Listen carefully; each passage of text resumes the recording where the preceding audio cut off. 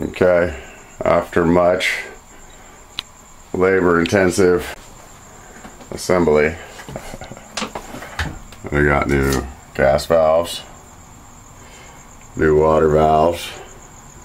I'm gonna replace those two ugly ass lines with stainless ones tomorrow. There she is. New tankless water heater. It's a nice machine. I had to do a lot of plumbing. I had to put all the wiring inside the walls and all the plumbing, because I just can't stand plumbing on the outside of walls. Goes down to the TP valve down there. See? There we go.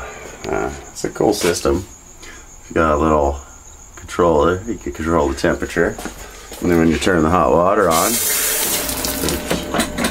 it knows. See, there it goes. Hold on, hot water's on. System kicks on. Boom. Hot water.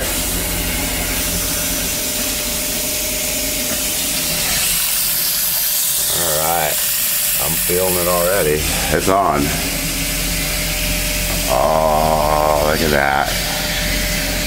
And the advantage of a tankless water heater is obviously your energy savings, which comes from the fact that using a normal water heater is like keeping a giant kettle of water hot all the time.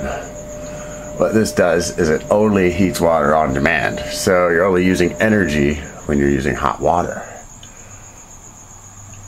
Brilliant. Anyway, I'm tired and I'm done for the day. Thank you.